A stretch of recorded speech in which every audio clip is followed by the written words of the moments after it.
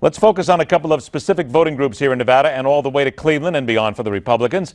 Let's get to our next panel. He is the senior writer for the conservative political magazine Opportunity Lives, focusing on issues as they relate to Hispanics in America, Isreal Ortega.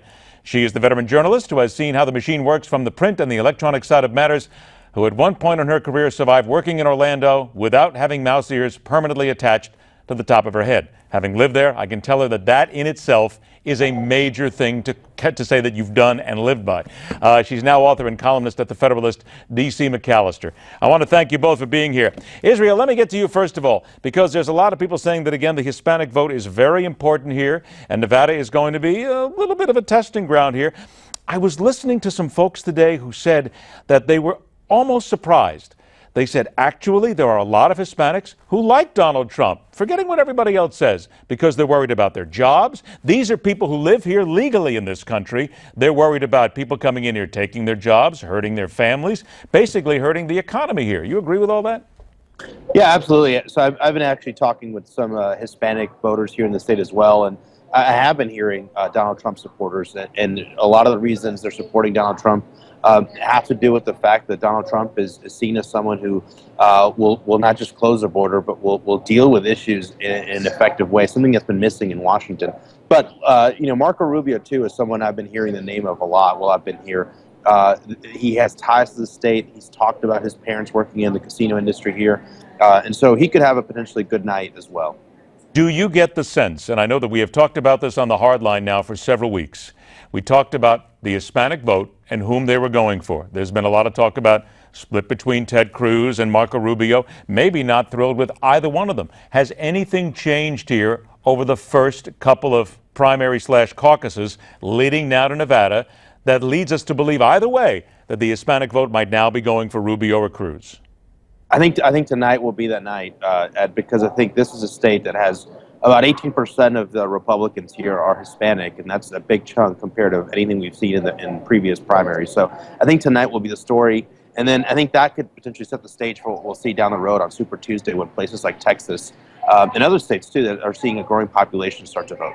D.C., let me bring you in this, and certainly on Nevada, because the people in Nevada, they're very serious about this. They say that Nevada counts.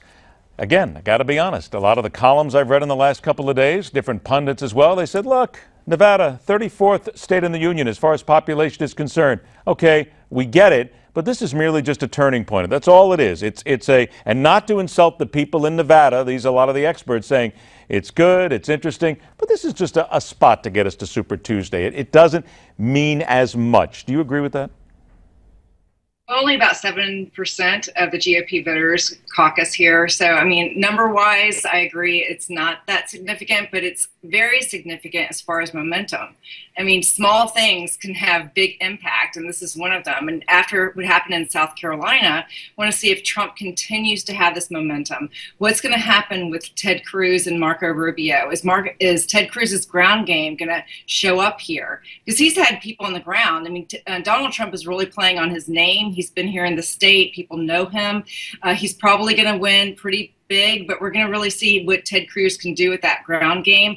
How will Marco Rubio cut into that? And also, where will the Hispanics go? Will they be like the evangelicals and suddenly break?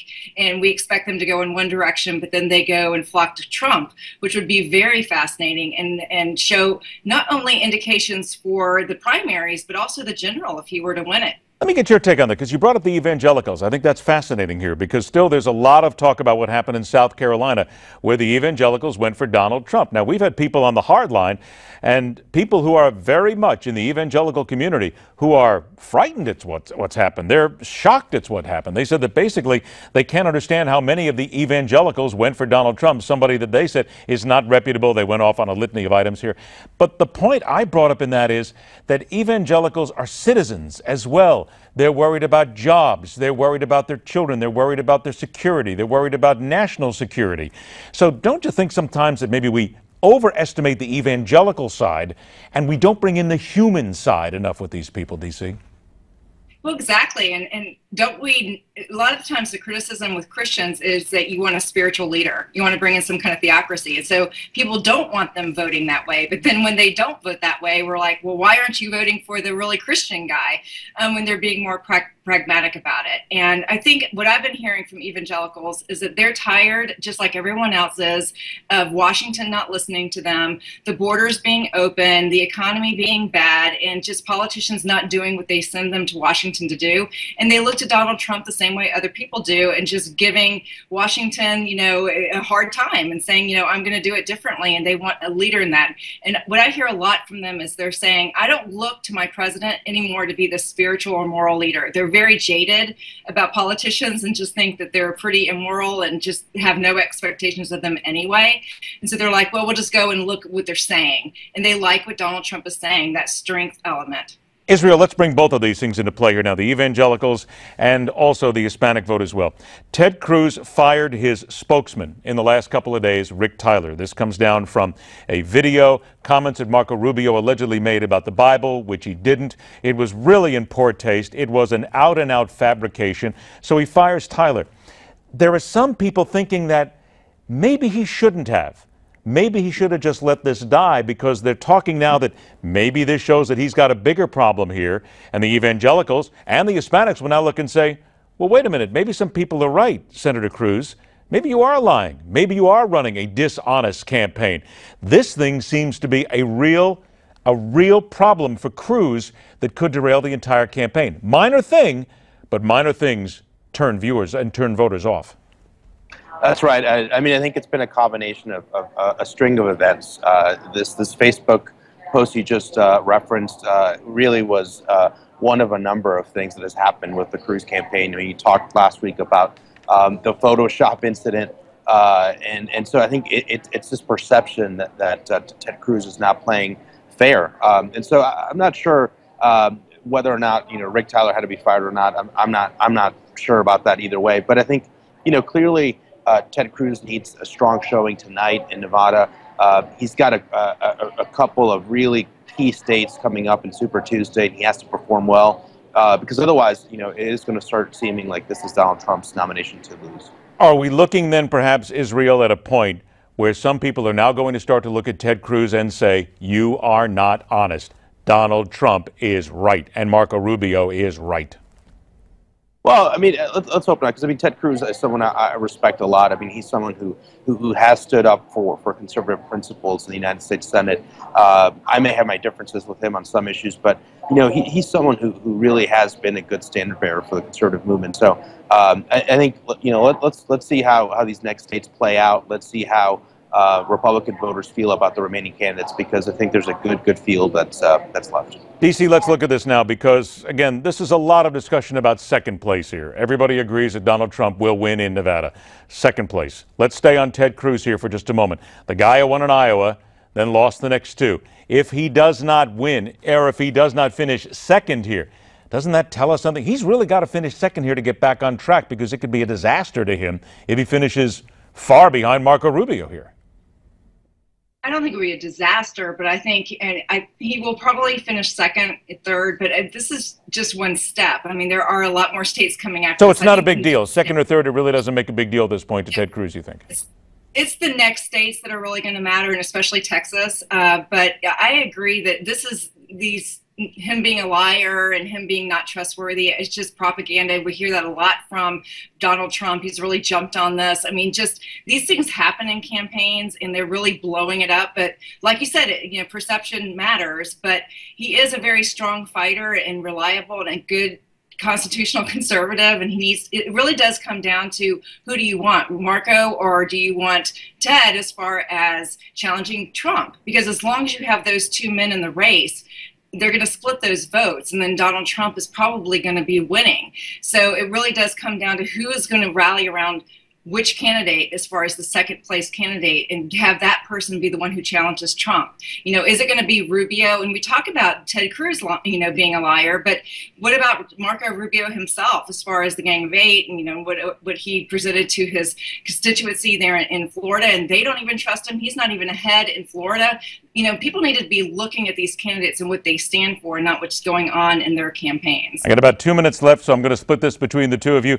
Isreal, I come to you first. We've talked about everybody except we haven't mentioned John Kasich and Ben Carson. The GOP wants John Kasich out. They said it's time to give your votes to Marco Rubio. He won't. Ben Carson won't. Do you personally think it is time for Ben Carson and John Kasich to hang it up and go home? Well, I just see the math is really tough for both of the candidates. I mean, again, I respect both of those candidates. I respect John Kasich and Ben Carson, but I mean, there's a poll coming out just today, I think, where John Kasich loses to Donald Trump in his home state. And Kasich even questioned whether or not he should continue running for presidency. So I think there's going to be more pressure for them to step aside if they don't do well in this state and beyond. DC, same question to you.